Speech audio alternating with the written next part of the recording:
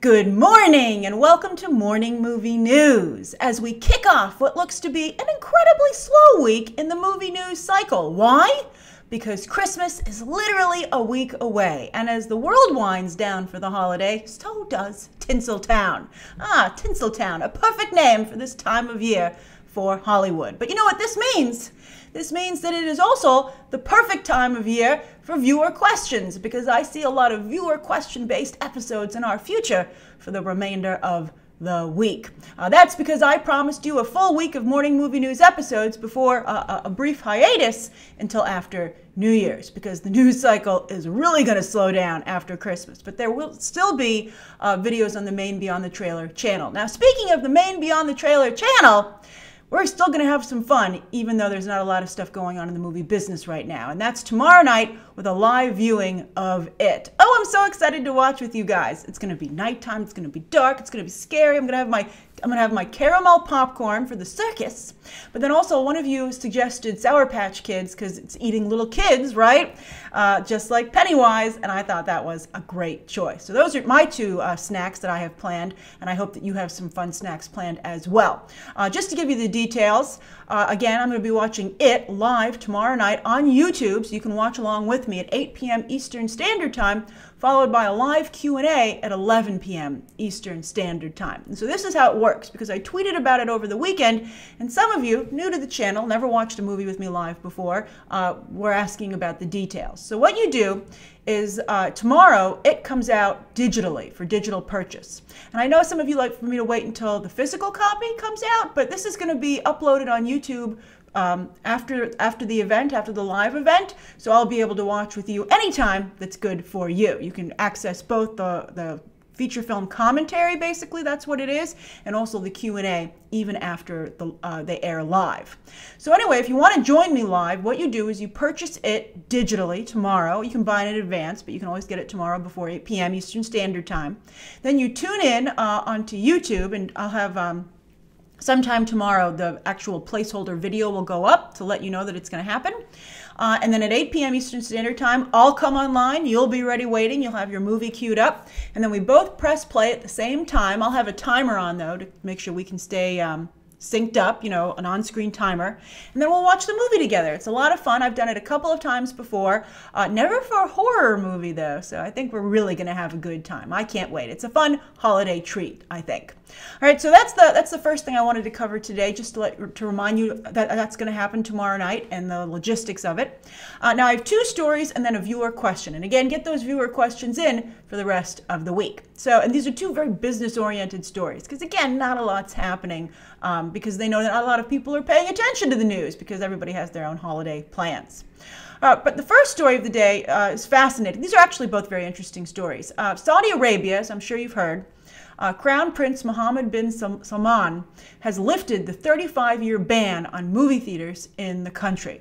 And it's said to be a billion-dollar market. They have a lot of theme parks in the Middle East. They certainly do enjoy popular culture there. And so Hollywood and the rest of the world's film industries are salivating at the chance to get in there. Now, of course, there's a little bit of an obstacle called censorship, and they're very nervous. You know, Hollywood is a little bit concerned about which of their movies will be able to play there. But, you know, it's something they're already dealing with China, and China's very, you know, picky about what goes into their country. So I think, you know, this is just another list for Hollywood to have to check for those major films. It's a fascinating situation, though. Let's take the DC movies, for instance. They don't think that Gal Gadot's Wonder Woman would be able to play there because she's Israeli and very strongly backs the region. So they think that probably would not be allowed in the country, which is, you know, very interesting. But they said that at the first Comic-Con that they've had there in Saudi Arabia, Jason Momoa was a big hit. So Aquaman, and the theaters will be open in time for Aquaman, could potentially do quite well there. The first movie theaters will open in March 2018, and it's also interesting because Disney's Aladdin comes out in 2019, and this would, I think, be a very big market for that film as well. You know, just like China, it's anticipated that Saudi Arabia will really enjoy those blockbusters, those tentpole movies that Bob Iger loves so much. But what I think is the most interesting thing here is with this added stream of, significant stream of revenue, will it change representation in movies, just like what's happened with China and, you know, just Asia in general? You know, the holy trinity of the Asian box office, we talk about it all the time. China, Japan, and South Korea, but China's the big one there. But that has led to a lot more roles for Asian talent, and movies like Mulan coming up, where they cast a Chinese actress. So they've been talking a lot about opportunities for filmmakers in Saudi Arabia, but I think also for probably in front of the camera talent as well.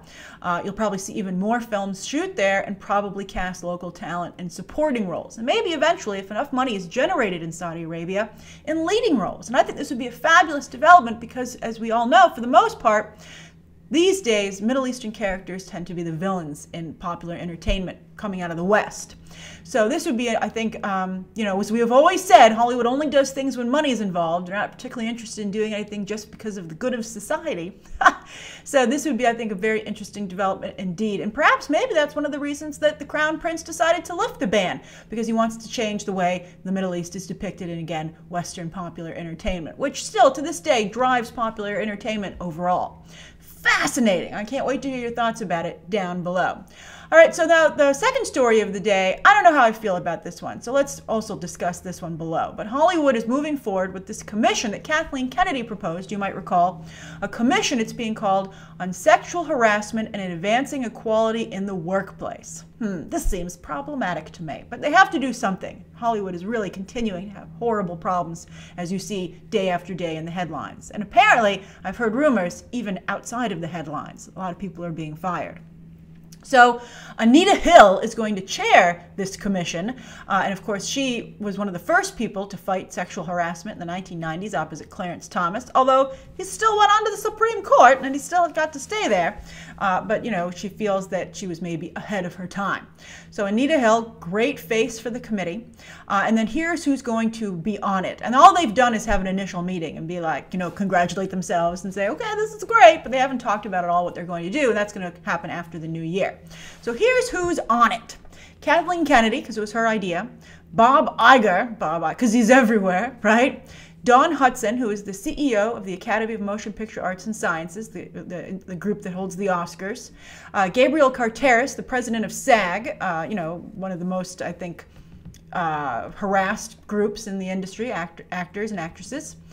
Jeff Blackburn, a senior vice president of business development at Amazon. Jeff Shell, chairman of Universal Film Entertainment Group. Jim Giannopoulos, we've been talking a lot about him. He just left Fox recently, and he's now heading up Paramount after Brad Gray's unfortunate passing. Kevin Tsujihara is on here from Warner Brothers. You obviously are familiar with that name. But we've also heard that name recently with him, being said to give Brett Ratner a lot of preferential treatment and overlooking a lot of bad behavior from Brett Ratner. So I thought it was interesting that he was on this commission. Has he turned a corner, or is it to get Brett Ratner out of trouble? Also, Ted Sarandos, the Chief Content Officer at Netflix. You should know all these names. Tony Vinciquerra, I do not know that one, the CEO of Sony. And then Les Moonves is obviously the head of CBS overall. That's a lot of guys on the commission. I was surprised how many guys were on there. You want guys on there, obviously, because anyone can be harassed. And I think it's important to have someone also looking out for the interests of those who could potentially be falsely accused. That's how these things always go. It starts out really good, but then it starts to get twisted for people's own potential gain. So, it would be horrible to see a situation develop where anyone could say to another individual, if you don't do what I want, I'm going to accuse you of harassment. And in today's culture, that could be career ending. So I think it's important to have men and women on the committee, but it seems like it has more men than women, and I find that odd. Also, you'll see that no one has been added to the committee that has been very aggressively tweeting about this stuff in social media, and I think that's the whole point of this committee, to keep things quiet, to have things done. Some people might say, well, why should, the whole problem is that these things happen behind closed doors. Why would you want to keep it behind closed doors? And I think it's because, again, of what I said about the concern of false accusations and, a guilty until proven innocent mentality that's emerged. So I'm in favor of the commission. I hope that it's effective. I think it's not as balanced out as I would like it to be.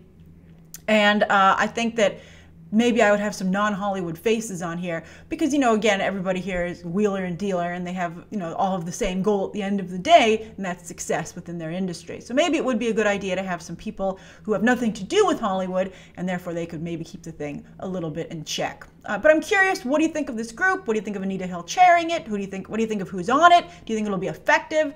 And I suspect that many industries will be starting such institutions pretty darn soon. All right, so I have a viewer question for today, and I thought it was very interesting, actually, and it's from Carla Lopez. She asked it last week, so Carla, thank you for this great question.